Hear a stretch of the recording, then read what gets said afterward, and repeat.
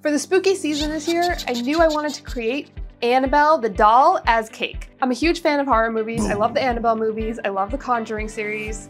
So this was a no-brainer for me. Duh. I've never made a doll out of cake and I'd really like to try. But I have a very busy October this year, so I know there's no way I'm going to finish this cake by Halloween. Oh no. So I'm calling it a late Halloween cake.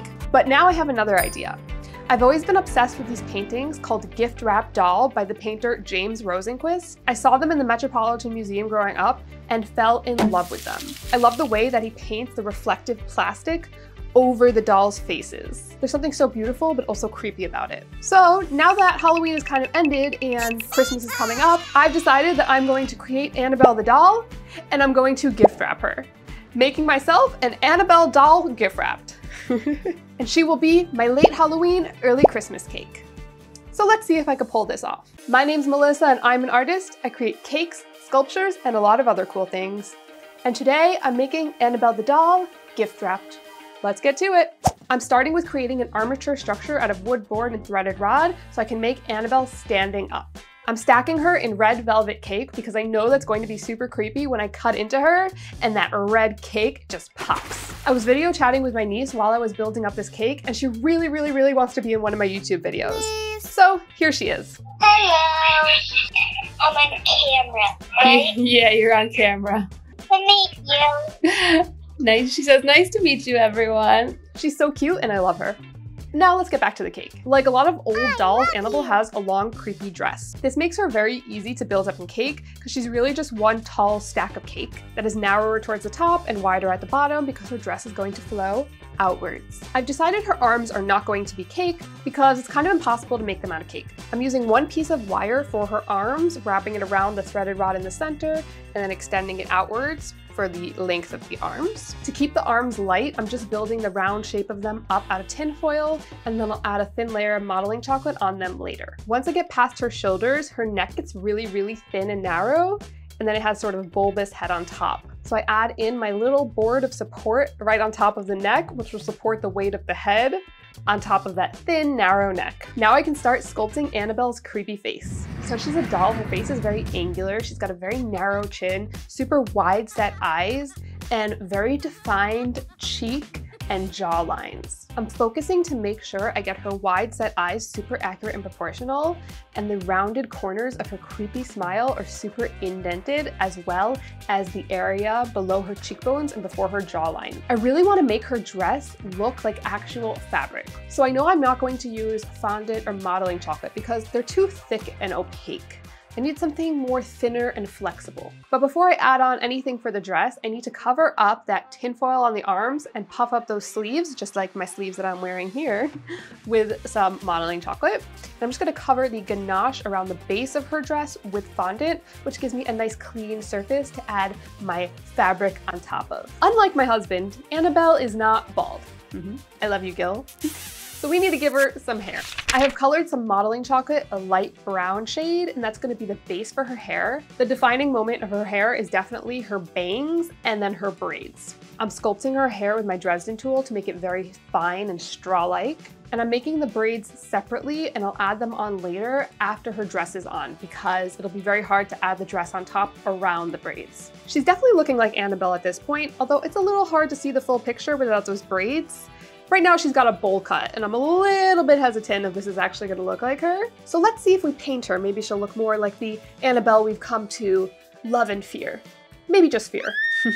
Because she's a doll and is technically not supposed to be alive, she doesn't have a lot of shading on her face, which is really fun for me because I'm usually painting human faces where there's a lot of depth and a lot of shading involved. The moments on her face that are very deep set and angular, that's where I'm adding more shading, just with some black grayish hues, especially in the indents below her cheek, the corners of her mouth, underneath her nose, and around her eyes. Her deep red lips, rosy cheeks, and voluminous eyelashes all add to the creepiness of her face, because those are the parts that are supposed to be added to the doll to make her look beautiful, maybe adorable, but on Annabelle, it just looks weird and scary.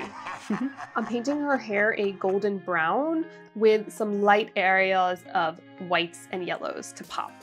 I definitely see Annabelle at this point. Again, I'm still a little bit hesitant because of the bowl cut. She really needs those braids. But first we need to dress her. I'm not sure what to use to make her dress look like fabric, but I just remembered that I have these old Flex Frost fabric sheets that I saved from an old TV job when I was a culinary producer. We actually used them to create a lampshade. And they worked really well. They were nice and translucent, especially when we turned on that light. It really looked like the fabric for a lampshade. So this could be perfect for her dress. But there's one issue. These Flex Frost sheets come in so many colors, but the one color I have them in is tan. And her dress is white. So I'm going to have to paint each one white before I can add it onto the cake. I'm calling myself a pattern maker now because I'm actually cutting out the exact pattern that I need for her dress and adding it on in sections, just like you would do when you make a real dress. And these edible fabric sheets are working out perfectly. I'm able to bend them, drape them, create creases to make it look like actual folded and sewn fabric, and it adheres so well to the fondant with just a little bit of piping gel. This is officially one of my favorite materials to work with, especially when I'm making clothes for a cake. I've also painted one sheet red to add on the red belt, red detailing, and now I'm going to make the red rose applique that goes along the belt. I'm bending and shaping strips of the red fabric all along the edge of a circle, making my way to the center, and it looks just like a cute little rose applique. Finally, it's time to add those braids onto Annabelle so we can see if it actually does look just like Annabelle. I pre-painted them before I add them on, and then I just fix up the seams, give a little paint, and I gotta say, those braids really make her look like Annabelle. But they're not complete without those little bows, because the more cuteness you add to it, the more creepy it is. The only thing I'm unhappy with at this point is that her face feels a little bit flat. So I'm adding a layer of confectioner's glaze all over her face to make her shine like a porcelain doll that's glazed. She's shiny. And wow, at this point, I have made Annabelle. I think she looks awesome. Super creepy, super doll-like, just like I wanted. But we're not done yet, because this is my late Halloween, early Christmas cake.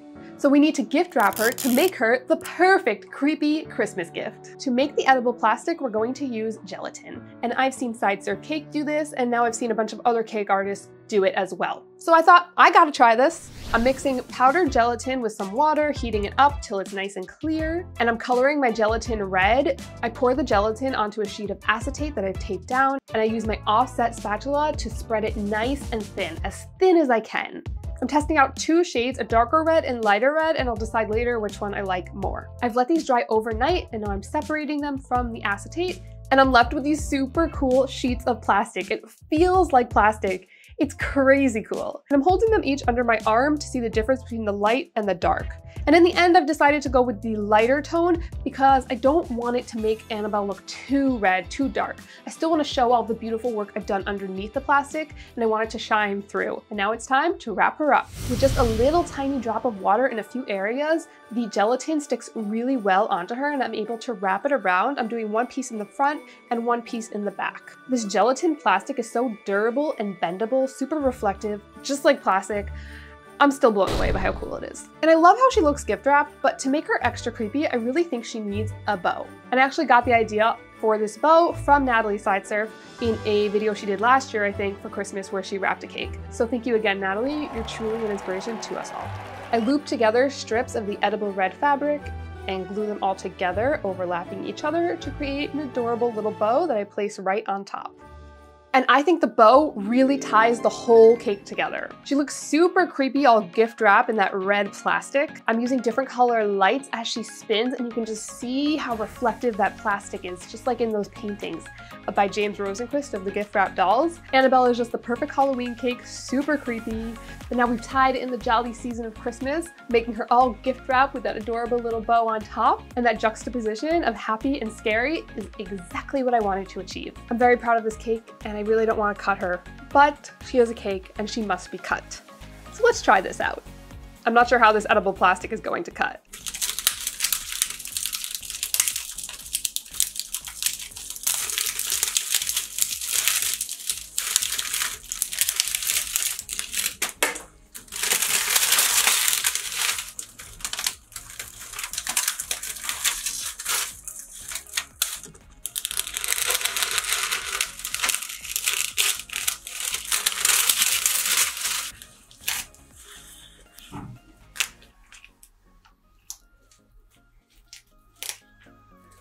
I love how the red velvet cake pops. It makes me think of blood, which is what I want for a spooky cake.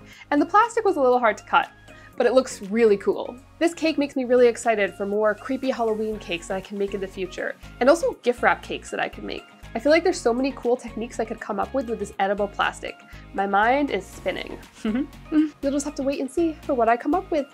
If you enjoyed watching me create this Annabelle cake, please give this video a thumbs up and do not forget to subscribe for so many more cool cakes to come. As always, you can see the whole process of me creating this cake from start to finish, no cuts, on my YouTube membership or on my Patreon, where there's even more perks.